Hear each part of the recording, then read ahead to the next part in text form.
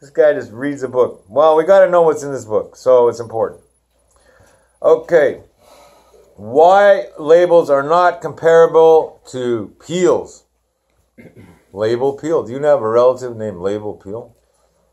My grandfather's Aaron Yaakov. Okay, so you get these little labels on a thing, right? On a challah, little tiny thing. Yeah, right. Why is it not comparable to a peel? Peel is like, an orange peel. Like an orange peel, yeah. What is it? Or, plastic. Plastic on it. Kind of nuts. Why is this label that's stuck to the bread not comparable to the other stuff? Sunflower Yes. seeds. Okay, think about that and I'll tell you. My English As is stated, too labels are different from peels in that they may not be peeled off even for immediate use. Labels? Yeah. You have to eat the label? No. No, you have you're to not take eating it, peel cut it anymore. off with a little bit of the challah, like the good. Oh, And you don't even have to do that miyad. All those fresh challahs, they have these little stickers on them. Right. You want to get rid of that. But if you cut it, you blow the flames in the I challah. always wonder why it tasted so weird, that table. You eat It's them. not part of the challah. Wow. Okay, the difference is that peels cover the entire fruit, thereby denying access to the fruit. The peels may thereby be isolated and removed to gain access. Labels, however, only cover a small area of the food and are not, therefore, like any passoilus, meaning what you don't want, that clings to a food. Some poskim do not make this distinction and permit the removal of these labels because the label blocks access to the part of the food that it covers. So you got two opinions on that. Paul? Yeah. Just two opinions? Just two. Impossible. And here's a note. When cutting away the labels, care must be taken not to tear the lettering on the label.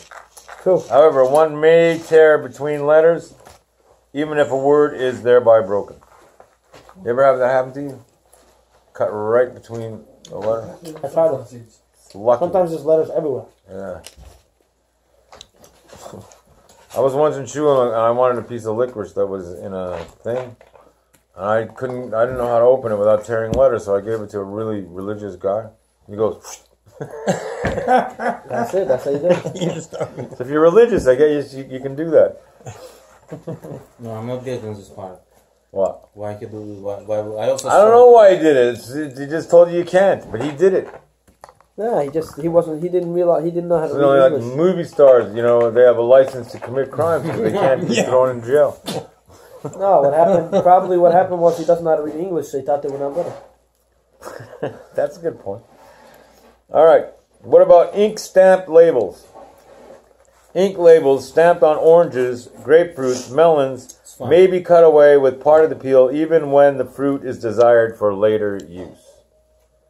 Yeah, you don't have to. You could do it even a few hours before. No problem. Why would you want to cut away the ink stamp You could with cut the you a peel? few hours. You want to take the whole peel off. Now, let's say you just want to take off the ink stock because you don't want to see how much it costs. Sometimes it says $1.99 on it. You don't want. Oh, you want to take out the price? Yeah, you don't want the host to know how much it costs. You don't want your wife to know. Oh, So cut it okay. off. So that's the reason to do it. You know how it is. All Husbands right. get very nervous when the wife sees the price, Okay. or the opposite.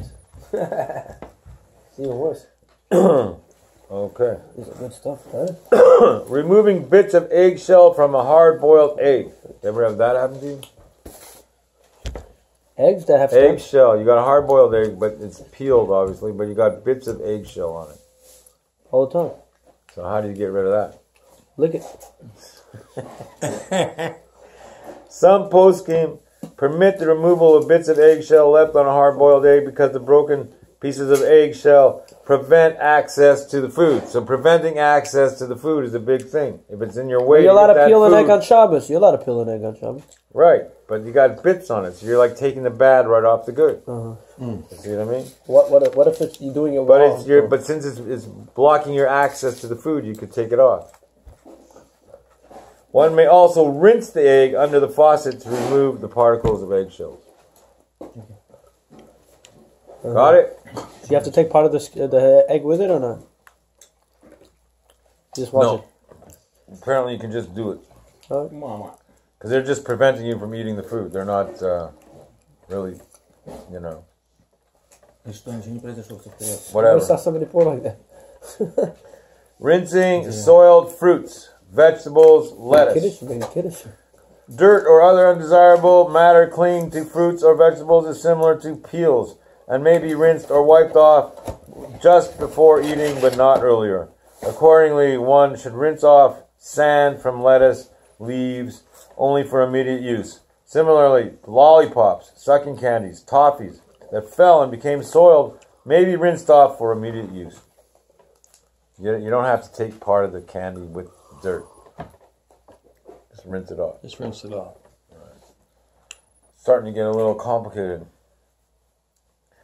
Wiping fuzz from peaches. Any takers on that one? Writing what? Fuzz. You know, you get Fuzz. peaches with a little fuzz on it. Maybe you don't like the fuzz. Oh, there's white fuzz on peaches? Fuzz. There's fuzz. Do you see them? You never seen a Sometimes. peach Yeah, fuzz? yeah, It's a it's famous peach fuzz. name. Peach Sometimes. fuzz. This Guy just started yeah, peach fuzz. You got a peach fuzz. All right. What can you do with that? Can you Shave it. natural? Okay, they call it natural downy-like matter, called fuzz, found naturally on freshly picked peaches, is similar to dirt or a peel and may be rubbed off, but only just before eating. You do everything just before eating, basically you're all right, you know. Similarly, a baked potato that was baked before washing may be rubbed clean of dirt, but only just prior to eating. Sweet potato has peels. Do you take it off? Well, we just Potato. discussed that for the last half an hour. What do you think? Yes. How? Can you use a peeler? Cutting. Okay. You can do anything you want just before eating, by hand, and immediately. Okay? I mean, pardon me, and take the good from the bad. You know, if you're going to peel an orange, you peel it just before you eat. Right? Okay. Partially spoiled fruits, vegetables. Spoiled or brown spots on apples, peaches, bananas, and similar fruits may be cut away, provided that a small but significant amount of the unspoiled part of the fruit adjacent to the spoilage is removed together with it. Like a banana, you get that brown stuff, you don't want, you got to take enough of the white stuff to be significant. Right. You gotta use that white stuff to remove the brown stuff. The usable part of the fruit that was cut away with the brown spot may be trimmed off later and eaten. You could get your white stuff back later. But to get rid of the brown spot, you got to get rid of some of the white But like spot. potatoes that have the brown spots?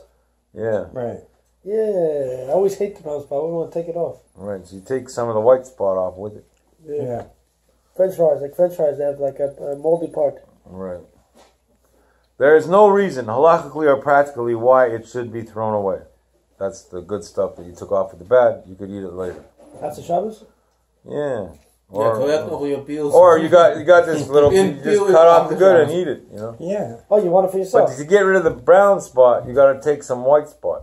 And then you can just take the white spot for yourself because you're allowed to take good from the bad. Right. Oh, That's it. you're a smart man. You got it. You found the trick. All right. What about stems? Well, most fruits have some stems, right? Stem cell research. How do you get rid of those? What? Что? Stems. Stem cell research. Cell researchers. Stems, you know stems? The little things that come out? The stems? Корешок? Yeah, like, you know, the flower has Веточка. little stems. Okay. Okay, the stems or of fruits or vegetables, apples, pears, You know, plums, there's a stem peaches, that comes in. tomatoes, cherries may You be pull it off. removed for immediate use if they are clearly discernible from the body of the fruit. They don't look like anything like the fruit. They're just a little Right. green thing coming out. Like So the you tomatoes can have those. take it off immediately before Organic, eating. organic tomatoes, you know? However, stems that are recessed and embedded in the fruit, like strawberries, may be considered a borer combination and should therefore be cut off together with a small part of the fruit. Another method is to hold the stem in one hand and pull the fruit away from the stem, not the reverse.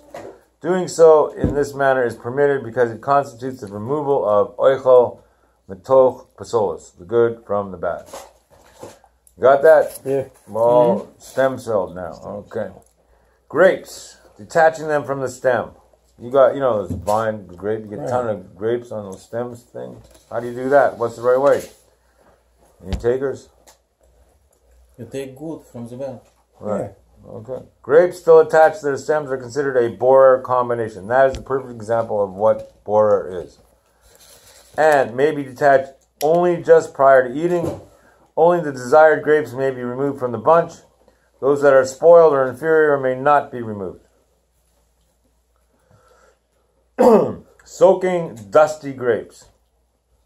A cluster of grapes that has undesirable matter, dirt, leaf, and stem debris on them should not be soaked in a bowl of water for cleansing, even if they are to be eaten right away. This is because the soaking action constitutes the removal of the bad from the good. Don't soak them. Don't soak them. So how are we doing? Need another rad man break? We got 5 minutes, so I'll just finish up and you can take it out. Okay? How are we doing here? Okay, we'll go up to there.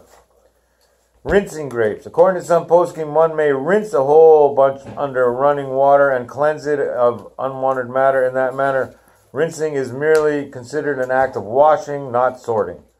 According to this view, however, it is preferable, where not very difficult, to rinse each individual grape separately for immediate use. That's preferable. Rinsing's not borer, but they prefer. Which means you could get away without. But, if you want to be exact, some guy mock peated. Perfect. Fresh and spoiled fruits in the box or bin. In a box or bin.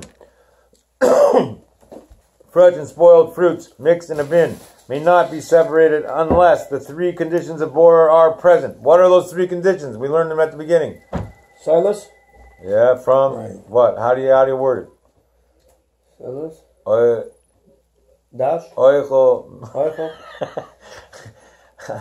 mitoch pasolas, right? Take the good from the bad. Now, what are the other 2 things? Eating right away? Yeah, Here's your hand. 2 hands. Separating? Yeah, what's your hand? What are the 2 things? Gathering? Biyad, by hand, and miyad, immediately. And good from the bad. Good from the bad. Okay. That's what it says here. You need 3 conditions. They must be removed by hand, which is biyad, as is usually the case. 2, the unspoiled fruits must be removed from the bin, good from the bad. And 3, they must be intended for immediate use, to be eaten right away, miyad.